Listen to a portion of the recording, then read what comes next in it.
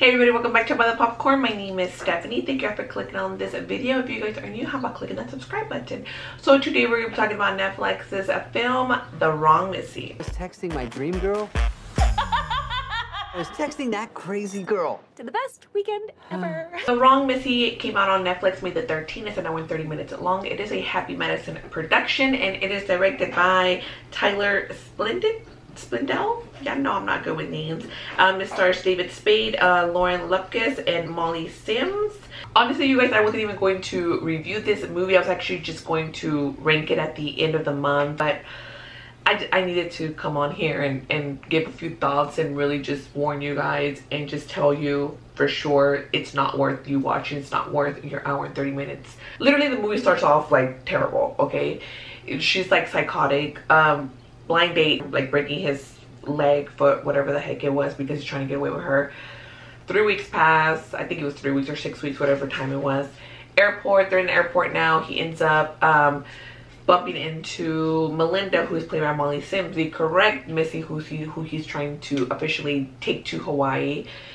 Spoiler alert, because like I said, do not watch this movie. But plus that whole Hawaiian deal, it's from the trailers. Script is ridiculous, you guys. Story is ridiculous. I'm gonna give Lauren props because a lot of the things that she did in this movie was really ballsy. Like, she literally took it, you guys, like over more than what I don't know if this is where they wanted her to go with this character, or they wanted her to go like here, and she said, you know what, I think we could take it even more, and she took it.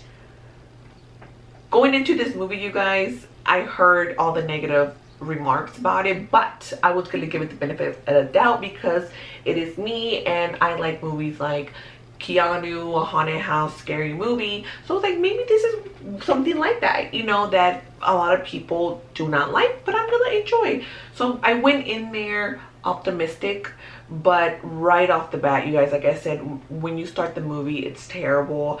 I did laugh maybe once or twice, but there's like a lot of really cringy moments, and even like the whole where she jumps off the cliff, that was just ridiculous. I mean, obviously she would have been seriously hurt. I mean, she came out, you know, unscathed, no broken bones, no nothing. Like this wide range of talents that she has, like all these certifications that she has, that coincidentally apparently she uses all of them throughout this trip. I mean, I'm pretty sure she has way more, but she happens to use a handful of these techniques that she has throughout this movie.